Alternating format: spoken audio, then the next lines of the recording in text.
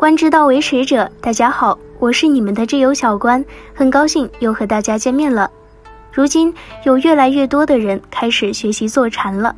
现代人学习坐禅大致有3种心态，一是为了健康。现代人因事物繁杂，心身疲惫，借由坐禅的锻炼来强健身心，让自己有更多心力来应付社会局态的变迁。二是为了心灵的净化，提升人的内在涵养，使他更慈悲、敏锐、明晰，更有睿智与远见，净化现代人的内心世界，并因此而不断地改善外在世界，使之趋于圆满、至善，这才是现代社会进化的正常途径。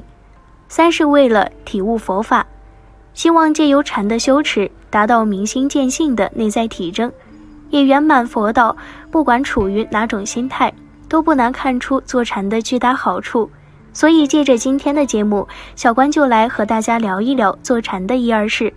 那在节目开始之前，希望大家能点点订阅和小铃铛，您的支持是小观最大的动力，感谢大家。首先，我们要知道何为坐禅。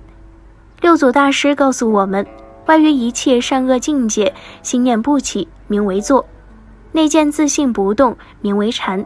这是说明，真正的坐禅必须在行、坐、住、卧的日常生活当中，不被一切善恶境界所转，及时发现自我灵性，体悟禅趣，方是真坐禅。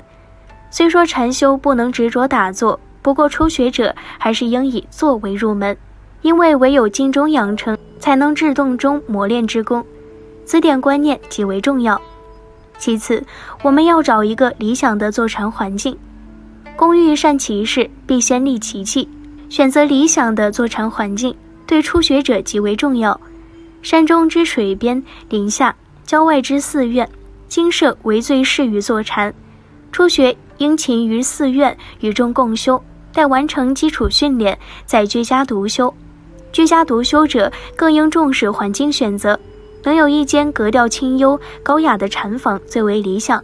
若无，则利用卧室来作为习禅的处所亦无妨。此处应注意的重点有：一、空气需流通，静室不宜密闭，以免造成闷热、昏睡现象，影响身心健康。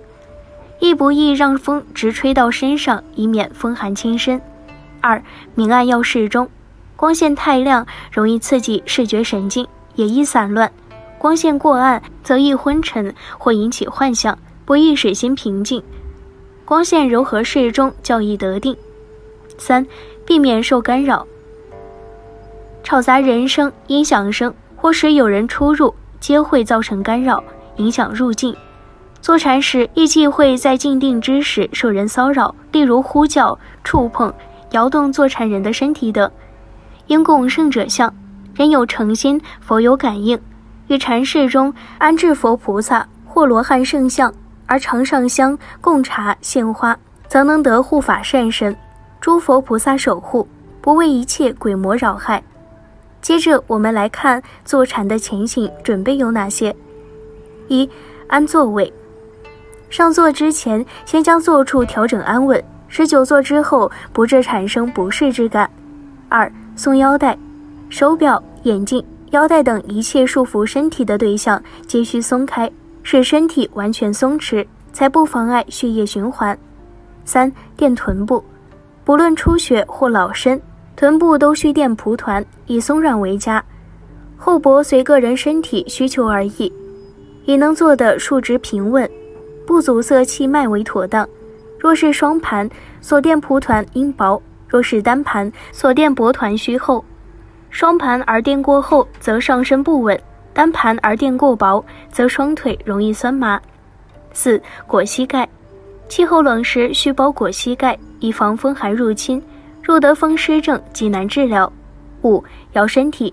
将身左右摇动几次，然后端直，无倾斜之患，或者身体前倾，使臀部突出，再缓缓将身竖直。六、吐浊气。口吐浊气，先自鼻子深吸一口气，然后开口放出，不可粗急，应缓缓安静而吐。且做观想，想身中浊气随之而出，若是口吐鼻纳，重复3次至7次，若身细调，一次亦可。7. 含笑容，默念放松，使面部神经松弛，自容可掬，心情就自然开朗愉快。若表情生硬枯槁，变成冷峻，内心亦会随之僵硬。前行准备好之后，我们可以开始坐禅。7支坐法是坐禅调身最佳的一种方式，主要方法为：先端坐盘腿，全家趺坐、半家趺坐、缅甸坐、交脚坐，取自己觉得舒适的坐姿，然后竖直背脊，必须使脊椎自然直立。若身体衰弱或有病者，最初不能挺直，则随其自然，练习日久，自能渐渐竖直，但要注意是自然之直。过俯与过仰皆不如法。接着手结定印，先将右手掌印放在肚脐下的角上，再将左手掌印叠右手掌上，还需注意将两拇指轻轻相拄，然后放松两肩，两肩微张，两手自然下垂，使两肩肌肉自然放松，内收下颚，将头摆正，后颈靠领，下颚里收，汗压喉结，舌尖抵腭闭口，舌尖轻轻抵住门牙上龈的唾腺，不宜用力，若有口水则缓缓咽下肚去。收敛双目，双眼半开半闭，视若无睹，不需照看在任何东西上。若闭眼意定，则全闭为佳。这7支坐法都有其含义，非常符合生理与心理的自然法则。虽不明言气脉修炼，其实气脉之功效已蕴含在这7支坐法中。上坐坐禅之时，由粗至细，由动入静，所以下坐之时，应由细至粗，由动出静。上坐下坐皆不应急躁粗暴，尤其下坐更应轻轻动身，徐徐坐下坐的动作，才不致损伤身心。因在坐禅当中，心系极静而住，脉气微细而行。若下坐过于顿促，令细微气息未散，住在身中，则可能引发头痛，四肢僵硬，如得风劳一般，于下一次坐中会感到烦躁不安。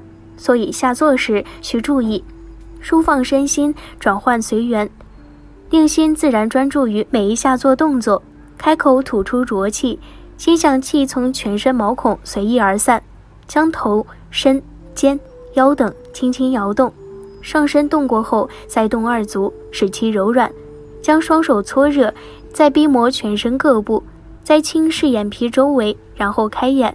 坐禅后往往气血畅通，全身温暖，有时出汗，需将汗擦干，身热烧退，方可随意行动。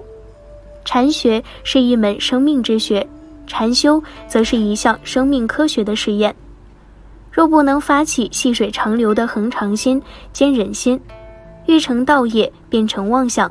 看到这里，可能有的观友还不能体会到坐禅的重要性，那么小观就来细数几点坐禅的好处。1. 消除生活压力。生活压力的产生来自于心的散乱，即对生活现象的错误认识与执着。当透过坐禅训练让心静下来时，觉性会帮助我们辨别邪正，理清错误，所谓的压力也就自然消除。2. 增进身体健康。现代的医学科技告诉我们，人类70%的身体病痛是来自心内焦急、贪婪、嗔恚的情绪。佛法亦说，心生则种种法生。由此可知，若想增加身的健康，从心的修养做起，必能得事半功倍之效。3. 提升内在涵养。人心之不古，道德之没落，乃起因于人们听不到或没有时间听自己内心宁静的声音，所以终日活在追逐名利、权势、地位当中，时刻为爱恨情仇、忧悲离苦的恶友所扰害。倘能与坐禅为友，则可逐渐远离名利、权势、地位、爱恨情仇、忧悲离苦的恶友，进而升华内在涵养。4. 享有禅悦之乐。佛陀说，坐禅能得宪法乐住。所谓宪法乐，即是禅定之乐，是一种从绝对寂静心中所产生的美妙快乐，非世间五欲之乐可比。勤于坐禅修持者能体验到这种禅悦之乐。5. 不为烦恼所缚。佛陀还说，坐禅能得漏涌尽。